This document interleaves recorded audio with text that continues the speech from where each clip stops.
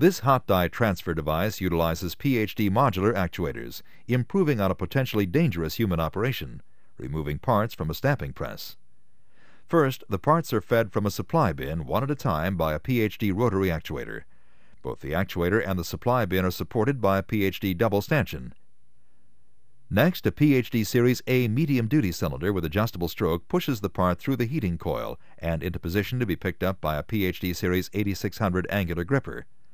Once the hot part is gripped, a PhD Series T-slide supplies the linear motion to transfer the part onto the die to begin the stamping process.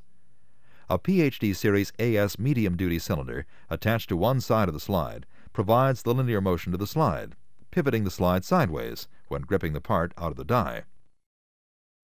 A second Series T powered slide, with a Series A medium-duty cylinder mounted at the tool plate, provides the stepped horizontal motion required to move from station to station of the stamping process. In the final station, another Series A medium-duty cylinder pushes the finished part off the die and into a finished parts bin. A PhD special cable-based slide returns the slide gripper combination back to the original starting point.